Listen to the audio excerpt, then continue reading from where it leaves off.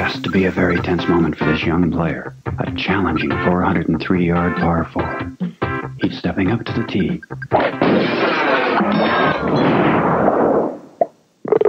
Yeah! Win the game of golf right into your own living room. Hole-in-one golf.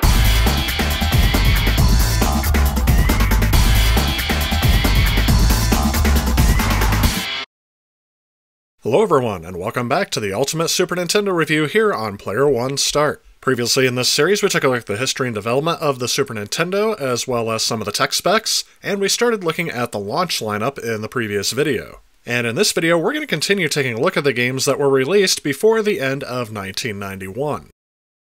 Nintendo hit the ground running in 1991. They kind of had to because they had to make up for almost 2 years of console sales from both the TurboGrafx and mainly Sega. The TurboGrafx was already kind of on its way out as the Super Nintendo launched.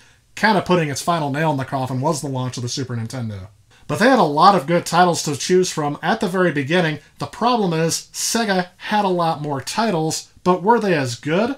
Well, that's a topic for the 16-bit wars, so we're not going to cover it here in this video. Let's go ahead and take a look at other titles that released in 1991.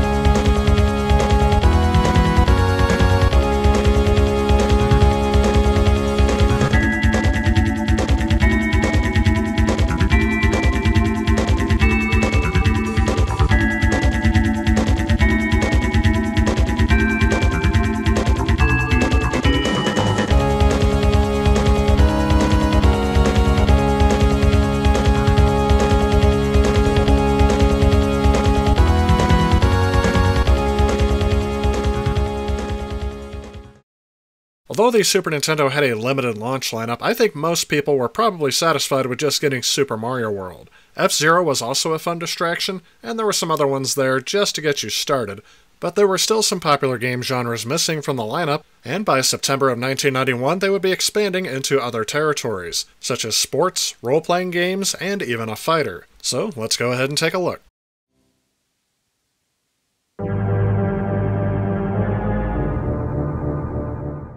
Alright, we're starting out with these early.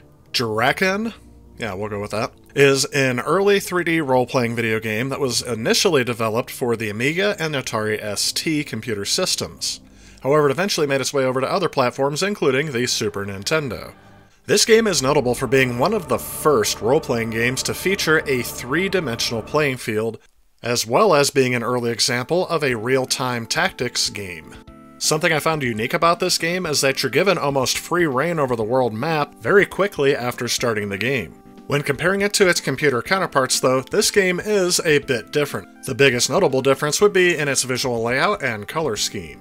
Diving into the core of the gameplay though, as you explore the landscape, you can battle against other enemies at random chance encounters. Once you've defeated your enemy, of course you gain experience and items you would expect to get in an RPG, but I found out that you can flee any battle by pressing the left and right shoulder buttons, which makes all battles on this overworld map completely optional. However, when you enter the dungeons or castles, not so much. Where some of the real-time strategy comes in is that you actually are able to kind of micromanage your 4 players as they attack each enemy. This allows you to strategize how you use your magic, items, and special abilities all throughout each battle, and again, defeating enemies give you experience while fleeing from battles does not. Each of your party members fills one role, either scout, wizard, fighter, or priest. Each of them have different strengths and abilities. The player can obtain items that can be purchased from traveling merchants who ambush the party or at the tavern. Again, the armor, weapons, healing items, rings, and accessories are all items that are categorized in the shop. As previously mentioned, one of the goals in the game is to attack each castle, which kind of act like temples that would be found in like the Legend of Zelda games. These are little self-contained levels with obstacles, loot, enemies, and maze-like architecture, and they must be visited at least once, and the order in which you tackle them is decided by you. Something I found a bit strange in this game is I didn't really get what the story was supposed to be, as I found there was a lack of direction on how to approach this game. A strategy guide would be recommended for new players, especially just to get you going, and make sure you find something specific to the Super Nintendo version, because even the story in this game is different from its PC counterparts. Reading one description of how this game was ported to the Super Nintendo is that the storyline is a result of a broken translation and rewrite of the original, as well as lack of supplemental stories that would be found in the computer versions.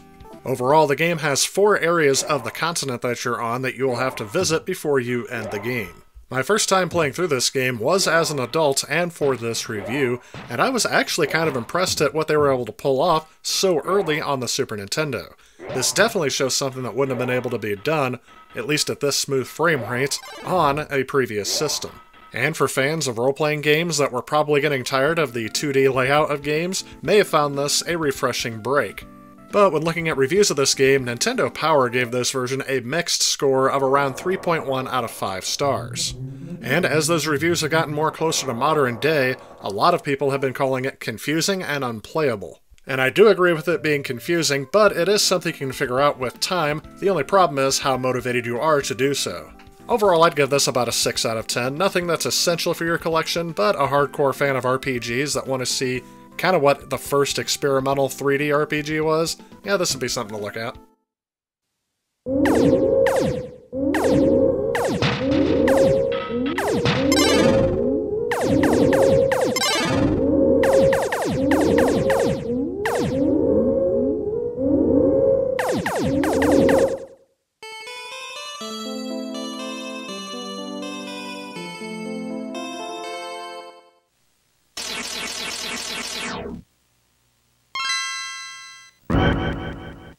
Super R-Type is a game that I have played several times over, as this is one of the first games that we got after we got the Super Nintendo. But I will point out that wasn't by my choice. Most of our game purchasing decisions at that time would have been decided by one of my 3 older brothers. So while I probably would have chose something different than they did, it didn't stop me from enjoying this game a lot as a kid. If you've never played an R-Type game, I'll just briefly go over the details as it's been covered before in one of these reviews. But this is almost as basic as a side-scrolling shooter can get, where you fly through areas destroying enemies, avoiding projectiles, and getting power-ups to increase your weapon's power, as well as what type of weapon you have. Make it to the end of each stage and you face off against a boss, and then the process starts all over until you beat the game. In terms of this game specifically, Super R-Type borrows some stages from R-Type 2 and adds some new ones. But again, if you are new to this series, be prepared because this game is very, very difficult. After years of not playing this game, I myself am even out of practice with it, as I used to be able to beat this game on hard difficulty, but now I have to play it on novice just to be able to get through the first few levels.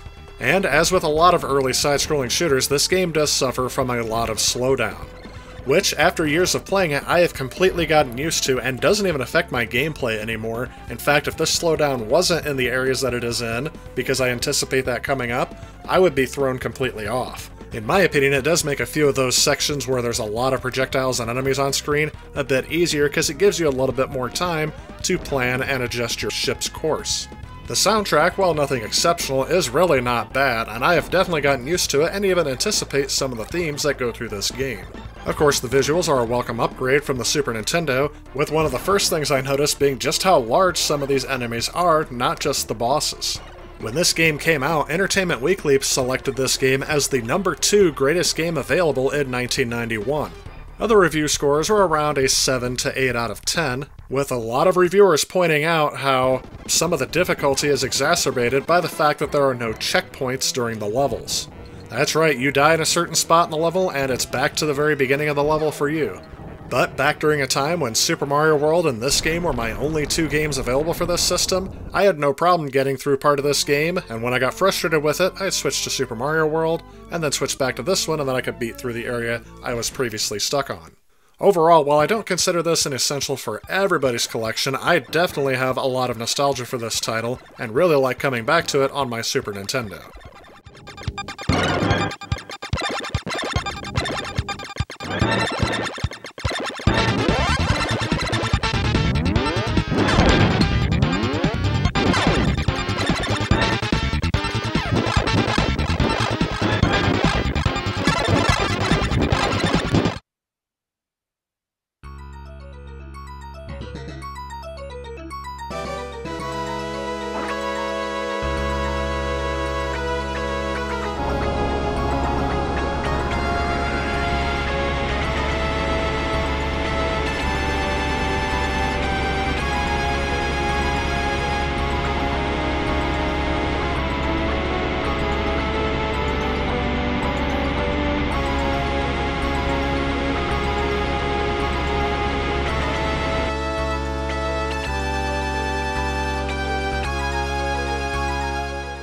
UN Squadron is another capable side-scrolling shooter, this one released by Capcom for the Super Nintendo, and I would say this one is pretty good as well. Again, this is not one I played as a kid, nor even rented.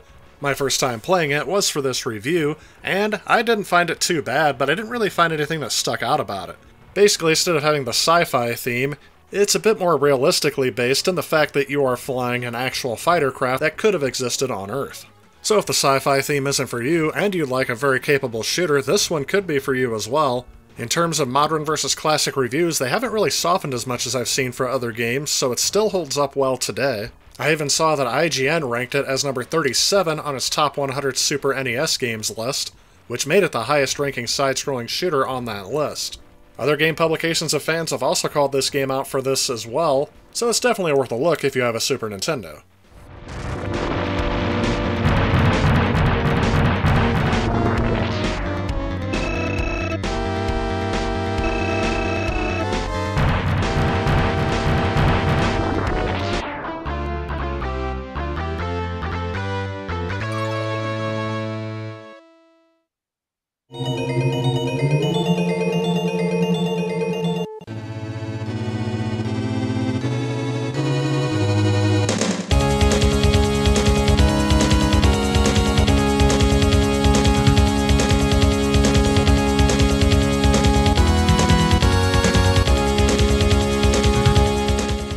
Hyperzone is another shooter, but this time it's more of an on-rails shooter game where you have a third-person perspective behind your ship and the level scrolls in front of you.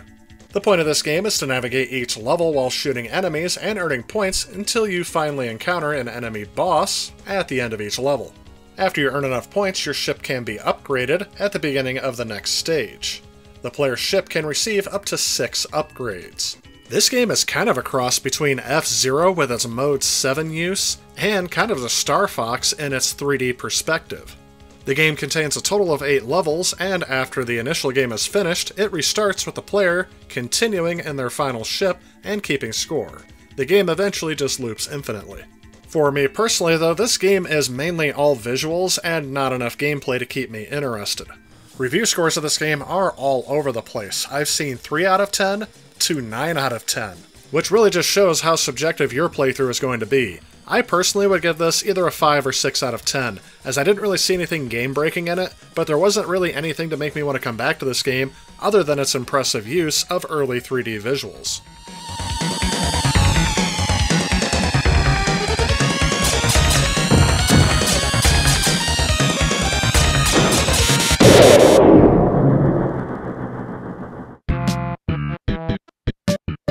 Chessmaster was also an early title for the Super Nintendo, and the only thing I can say about it is Chessmaster, and it is on the Super Nintendo.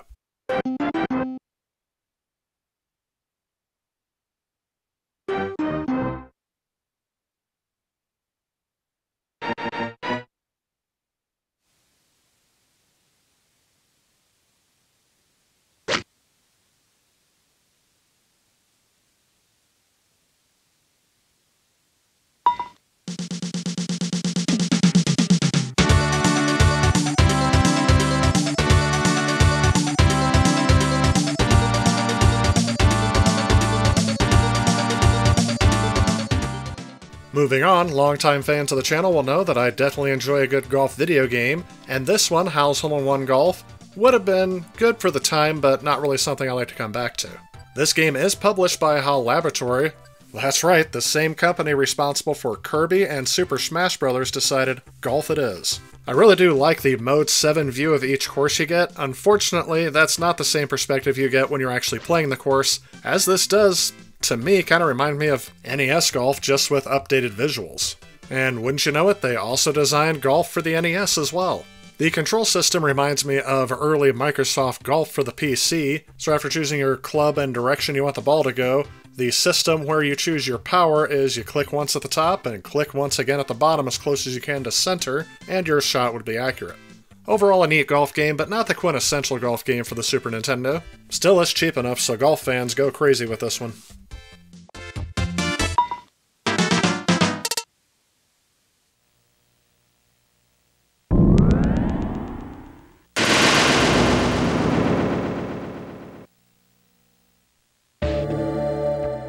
Populous is a strategy, or otherwise known as a god game, that was originally developed by Bullfrog Productions and published by Electronic Arts. The first system it came out for was the Amiga, and yes, you'll notice that trend going forward with the Super Nintendo, with games first being on the Amiga and then being ported to the Super Nintendo. That also goes for the Genesis as well. But the Amiga would set the standard for what 16-bit gaming should be, and if a game was successful on the Amiga, it wouldn't be too much of a risk to port it to the Super Nintendo. But anyway, in this game, you assume the role of a deity who must lead followers through direction, manipulation, and divine intervention, with the goal of eliminating the followers led by the opposite deity. Kind of like that one episode of Futurama where Bender becomes a god, but anyway. The game is played from an isometric perspective to give you more of a 3D look, and in terms of my gameplay experience, this is Populous, and it plays very well on the Super Nintendo. I'm actually kind of impressed that my lack of a mouse didn't really come into play with this game as it did with SimCity. Maybe it's because I played SimCity more on the PC back in the day, and Populous I've played on multiple platforms. Still, this is a very competent port, which I've also seen make it on the very bottom of a couple top 100 games lists for the Super Nintendo. But again, I'm not going to recommend this game as essential for everyone, just for those that like these type of strategy games.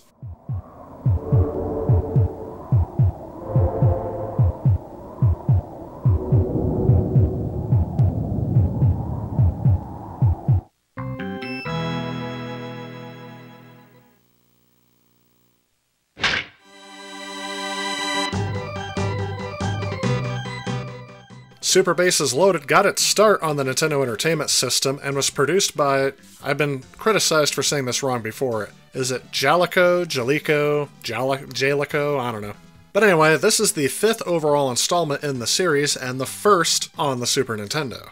And aside from some visual and sound upgrades, there really isn't much to say about this game except for it is Bases Loaded on the Super Nintendo.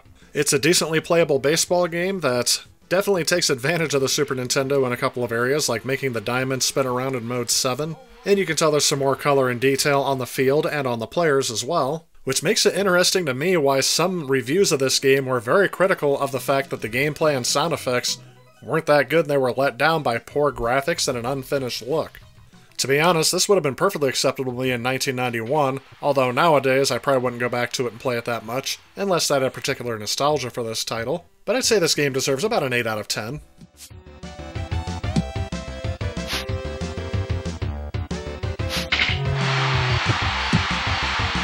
Out! Out!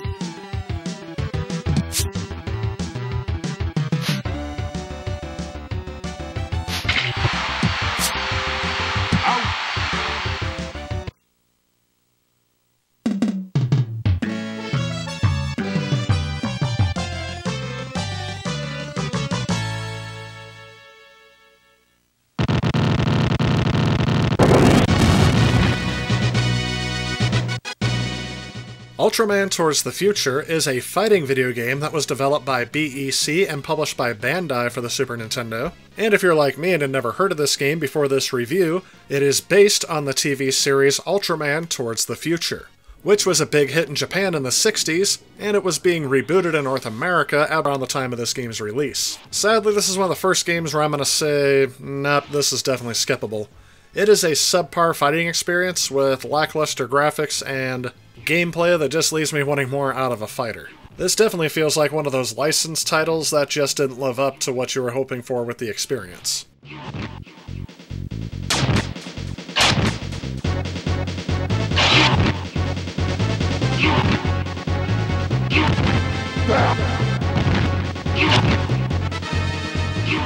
Those are all of the games that released in the first month after the Super Nintendo launched. Out of those games, the one I played the most was Super R-Type. But again, that's because out of all these games, that was the only other one we owned when I was younger. Going back to these games today, I think Super R-Type is probably still my favorite. Hyperzone is interesting, which keeps me coming back to it. UN Squadron is fun for a good shoot-'em-up. But the rest of these games are kind of lackluster and unimpressive, at least to me. But what do you think? Let me know in the comments below which ones of these are childhood favorites of yours, or ones you discovered years later. And stay tuned for the next video where I take a look at games released by the end of the year in 1991. If you like this video and you'd like to help out with future projects on this channel, please consider supporting me on Patreon. A special thanks to those Patreons you see on screen. Also, if you like what you see, please remember to leave a like and click that subscribe button on your way out. As always, I want to thank you all so much for watching, and I will see you all in the next video.